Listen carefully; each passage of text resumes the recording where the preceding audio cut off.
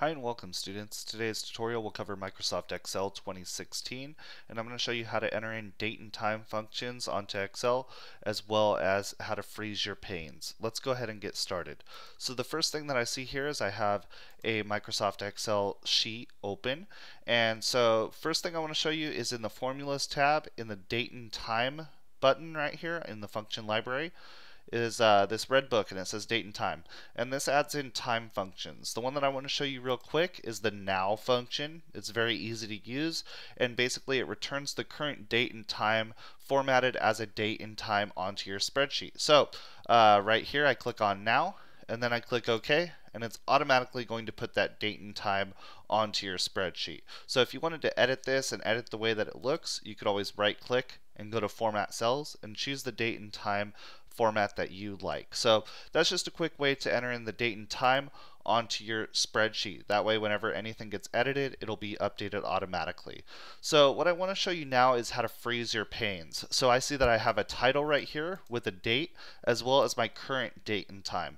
And then I have a table below it. This table's pretty long. Notice that as I scroll down on the table, I lose sight of what the actual heading names are. So this could be a major problem because sometimes you just want to be able to see these heading names as you scroll down. So what I could do here is I could basically freeze my panes so that I could always see this top section on my page. The way that I do that is I click on row 6. Okay, now row 6 is important here because it is the row that everything above it I want to keep. So on your spreadsheet, whatever you want to keep, if you choose a row right here, it'll keep everything above it. Alright, so now I go to the View tab and I go to the window group and I click right here on freeze panes. Alright, then I click right there, freeze panes, and check this out. It adds, if I click away, a little slightly darker line all the way down on row 5, and then if I scroll down, look what happens.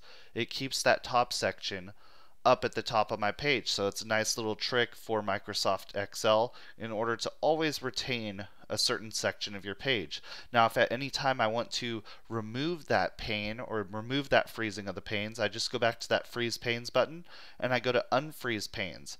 Now keep in mind this also works on columns. Okay, so now I unfroze my pane so you can see it's back to normal. It also works on columns to the left of the column. So we remember when I clicked on row 6 it froze everything above the row. Let's say I click on column B and then I go to freeze panes. Watch what happens here. I click freeze panes and you'll see a little line appears right there. Keep in mind this line doesn't get printed or anything like that. It's just there to tell you that everything to the left of the column is frozen now. So as I move to the right, you can see that that first column stays the entire time. So that's how we freeze a column to the left. Now I'm going to unfreeze this one. Now we're going to freeze a specific cell. So for instance, let's say I wanted everything to the top left of this now function that we just entered to be frozen. I could even click right here. Now keep in mind, everything freezes above the row. Okay, so from row 4 up.